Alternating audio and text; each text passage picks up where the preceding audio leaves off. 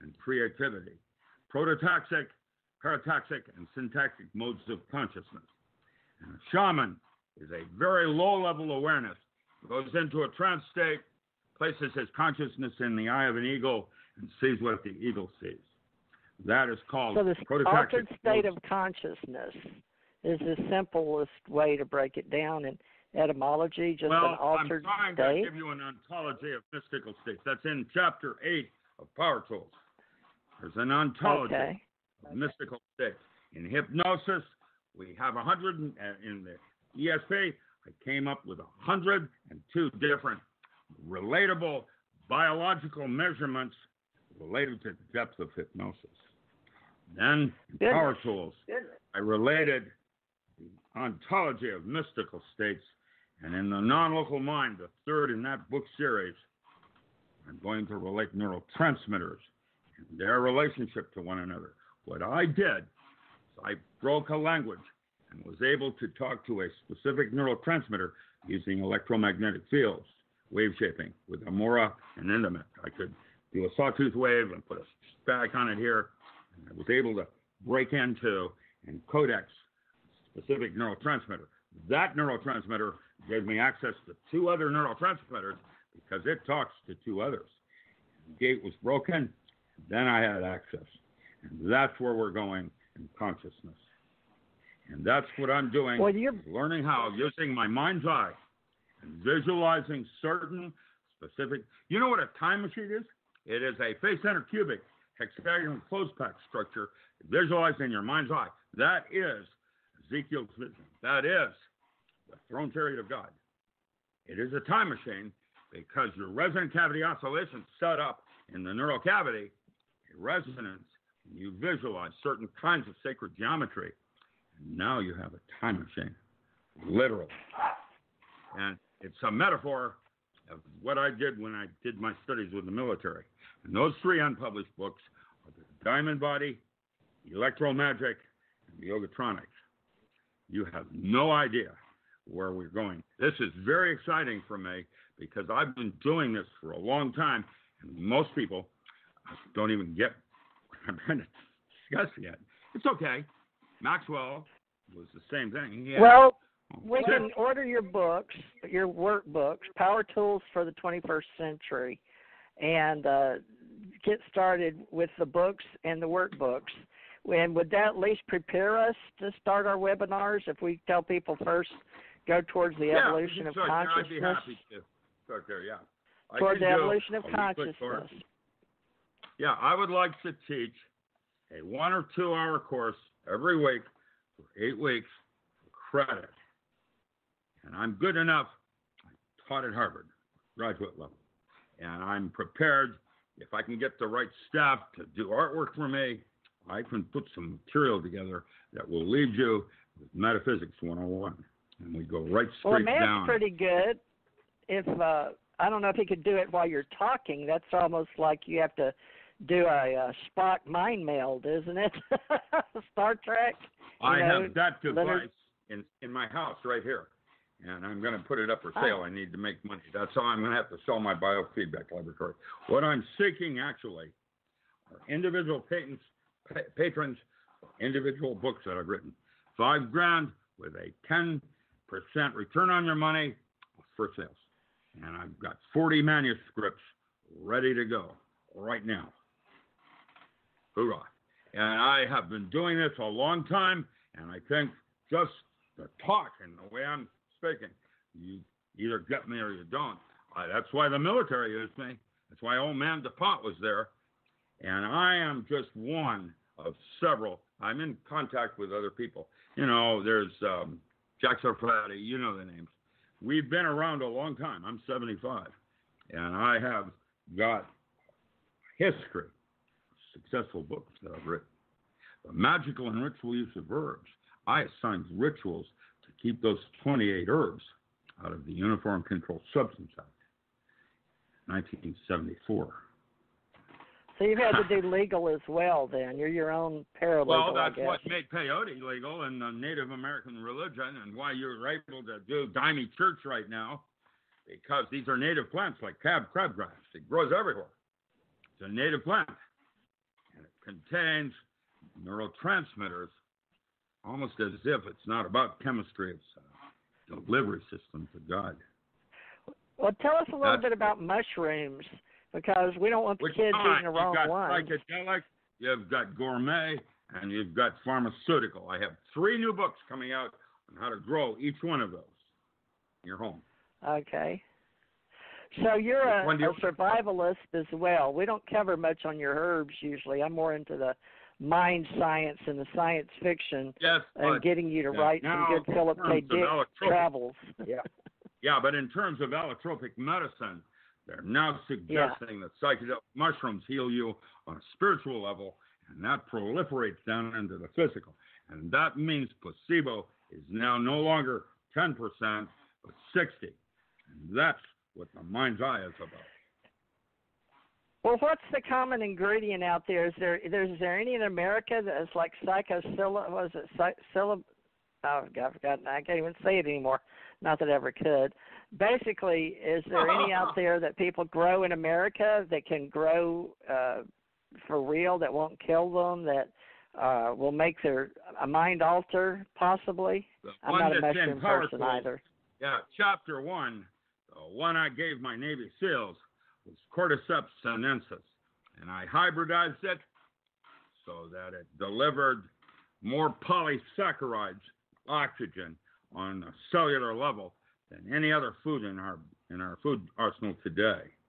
And that has to do with ATP, which is, if you look at it, is a quark gluon plasma, and where cold fusion occurs in the body.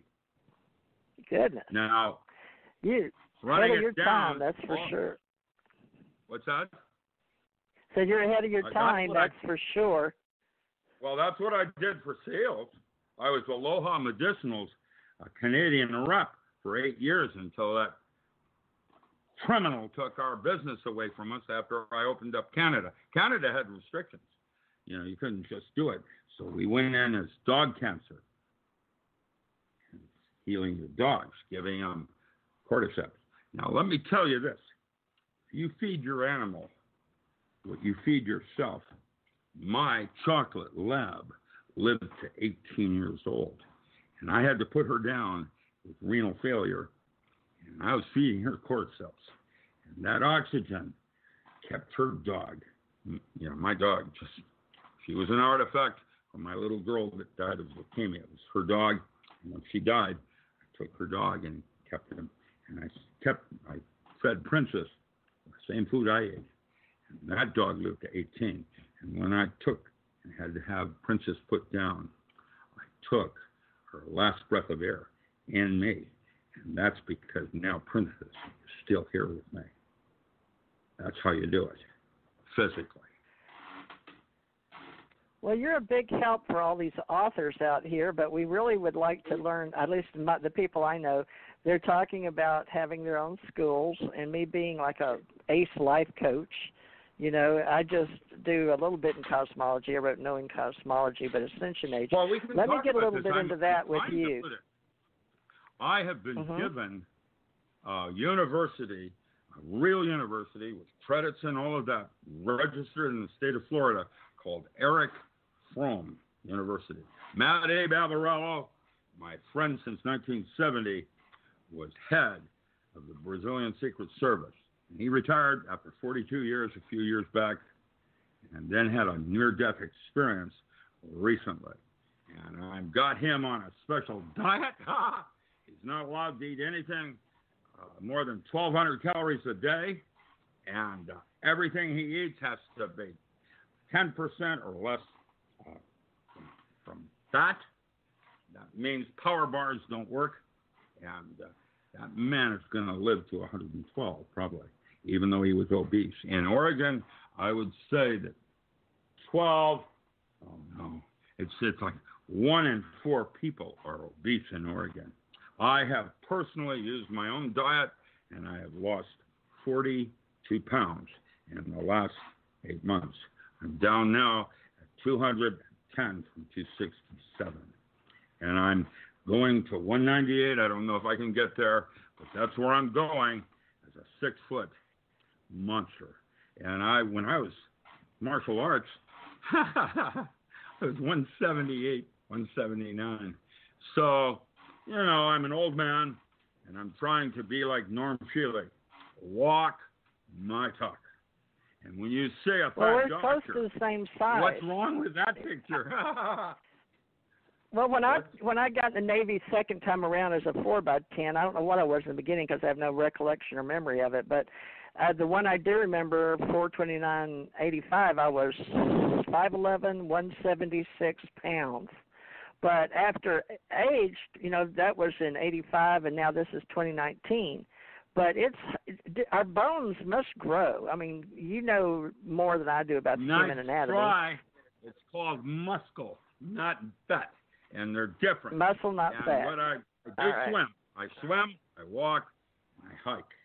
And next time we thought Matt was going to dance on all of our graves, and he died Christmas Eve of an aortic aneurysm.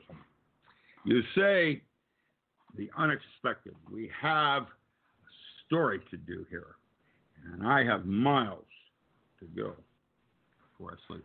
You have a lot of work to do, and we're hopefully going to help you. I'm not sure what our part is other than to get you to understand we're willing to go through whatever it is you're willing to teach us in metaphysics, and that's because I enjoy learning, and there's obviously everybody doesn't know everything, so we put them in books so we can go when we can't retain everything in this universe.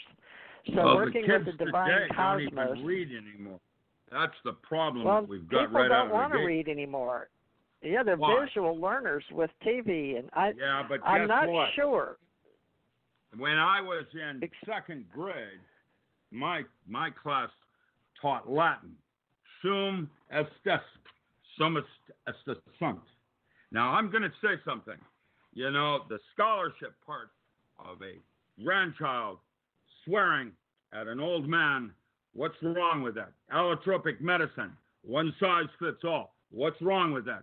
There are issues across the board that are metaphor in terms of there are three ways of being in this universe. This is my father's teaching. There's the vulgar, the adept, and the exempt.